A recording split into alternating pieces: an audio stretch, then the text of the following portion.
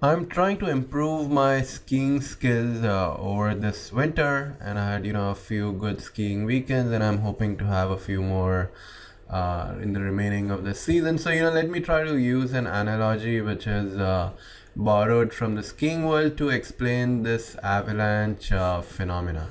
So, let's think of these, these rebel electrons which are diffusing from the p-type region to the n-type region, refusing to mend their self to this electric field which is trying to oppose that. So, let's think of these electrons as one of these person who is trying to ski down the hill, and this is my representation of a person who's trying to ski down the hill, holding his poles and his ski.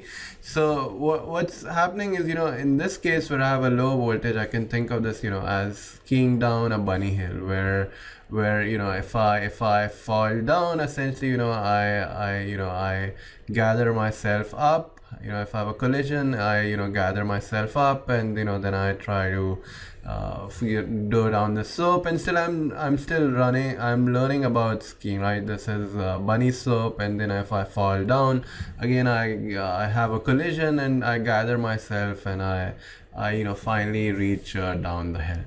On the other hand, what's happening in this in the case of when I'm applying a very high voltages, I have this again, these electrons, and they're trying to ski down the hill. But what happens in this case is if they fall down, so if they fall down, the slope is way too high over here, and what happens is that they collide with other when they fall down, their energy is high enough that they can collide with another person who is trying to ski down the hill, and they can make him they can, both of these now are collide, and they're again trying to ski down together, and they collide, and they generate this avalanche, or this chain reaction where more and more of these skiers are trying to falling apart, and eventually they have to close down this ski slope. And this can happen and if you're skiing down one of the black belts, so one of the steeper slope, and similar to this analogy, so you need a very high field or this high slope for this kind of phenomena to happen. So in coming back to electrons and holes, so what's happening in terms of electrons and hole is that my electrons, as they're going down the hill, and they're generating more of these electrons by this impact ionization phenomena. So let me draw my depletion region in this case, and so this is the start of my depletion region. So this, I can label this at x equal to 0, and this is the end of my depletion region, so I can label this as x equal to w.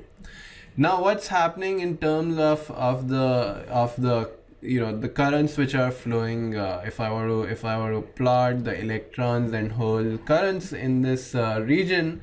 So for the case of my electrons, I have few of these electrons which start from the p-type region, and as they traverse down the hill, as they go from x equal to 0 to x equal to w, they multiply, and they multiply using this impact ionization process, and as I can imagine, the electron current will essentially increase exponentially. So my electron current, and this is representing let me represent this as electron current, so I'm writing as J in terms of electrons. So this would look like it's they're starting off with a low value from the p-type region, and it exponentially increases as I traverse down the hill in my depletion region. Similarly, if I look at hole current, so holes are these quirky particles which like to ski up the hill. So if I have a hole which is in the N-type region, and some of these are rebel holes, so they want to diffuse over to the P-type region, opposing this built-in electric field.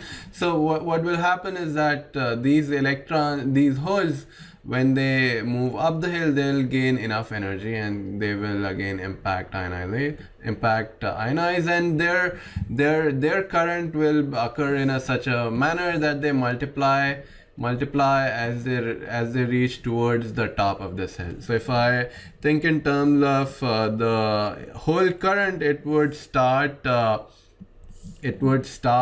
from a negligible value from towards the x equal to the depletion width, and it will again increase exponentially as I go towards the p-type region.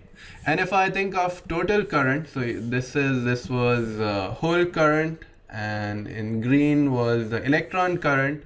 If I think of the total current through my depletion region has to remain constant. So this is J total, because of course when I'm in steady state, the total current in my device, which is flowing through my diode, has to remain constant. So now let me put some math around this problem and describe this exponential increase in current using some mathematics. So what I can write in terms of my electron current. I can write that the change in the rate of electron current, so I can write it as JP, sorry, let me denote this for so this is for electrons, so JE by taking a derivative in terms of this X, which is my distance in the depletion region. So this must be equivalent to the rate at which my impact ionization process occurs. So let me denote the rate of impact ionization by this impact ionization coefficient. So I can write this equivalent to the impact ionization coefficients for electrons multiplied by the electron current. And also if one of these holes also it causes suffers impact ionization, so I'll have to add for the impact ionization coefficient for holes multiplied by the current density for holes. So this is how I would describe this impact ionization process. The increase in the number of electrons, if I travel a small distance delta x, would be essentially given by this impact ionization coefficient of electrons multiplied by the electron current plus this impact ionization coefficient of holes multiplied by the hole current. And then I can leverage this fact that my total current is the constant. I can rewrite this thing such that I add and subtract two equivalent terms. So I can write this as, let me denote a different color for this. So I can write this over here, and so I subtract this term, and then I also add this term. So it would be alpha h and jh plus jex. So what I'm doing is I'm adding this term over here, and you can see I'm subtracting that same term over here. So I'm adding and subtracting these two terms, and I'm trying to leverage this fact that this electron and hole current, the sum of them is constant. So I can write this as alpha h into this j total,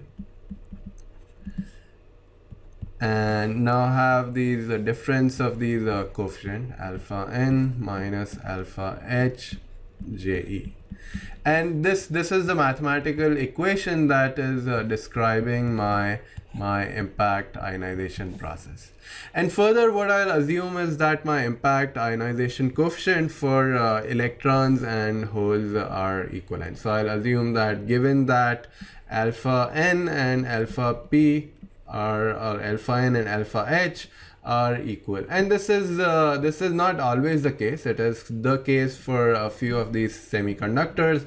For example, for gallium phosphide, these the experimental values for these ionization coefficient in fact turn out to be equal. But just to simplify my math at the moment, I'll assume that these two are equal, or this term goes to 0.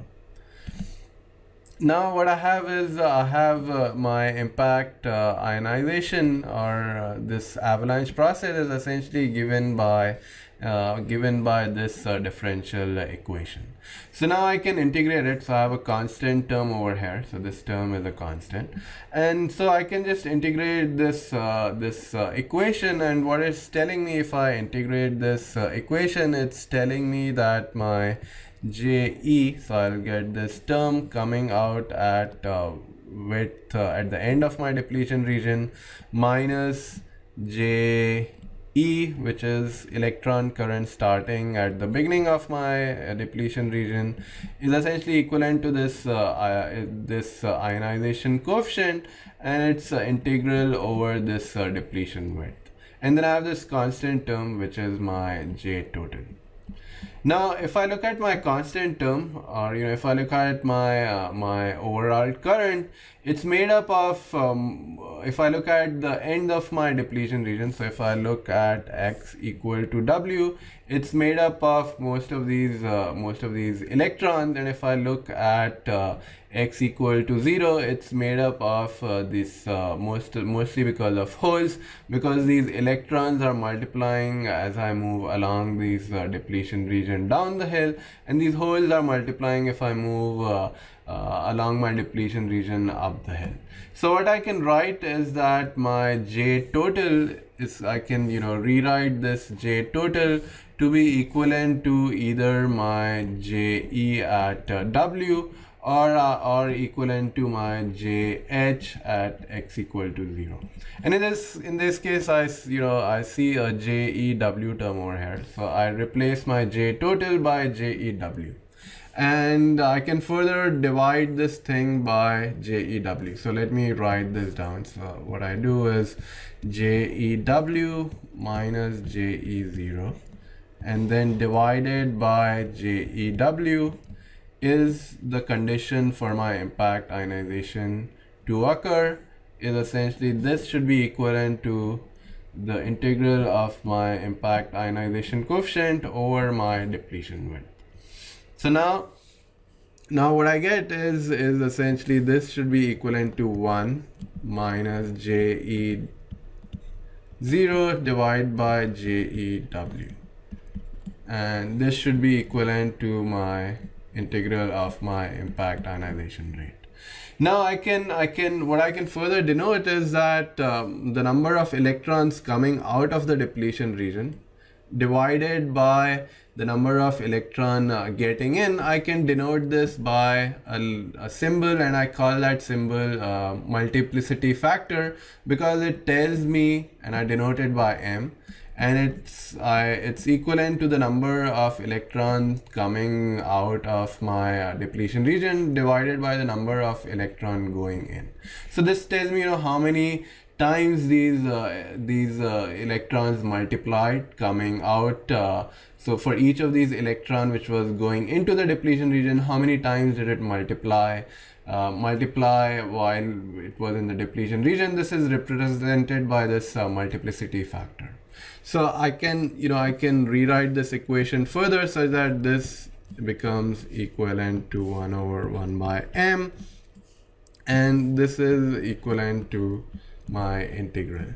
So now for this breakdown to occur, I should have this multiplicity factor to become infinite, because then I'll have a sudden increase in my current if this multiplicity factor essentially becomes infinite, or for each of these incoming electrons, if it multiplies many times, then that is the condition I call as my avalanche breakdown. So avalanche breakdown is essentially represented by this M becoming very large. So when this happens, so this, if I look in terms of this equation, I can represent my avalanche condition by this integral of my impact ionization coefficient, and in the case where this multiplication of carriers become really large, this integral it converges to 1. And this is the mathematical condition which describe the avalanche process in my impact ionization.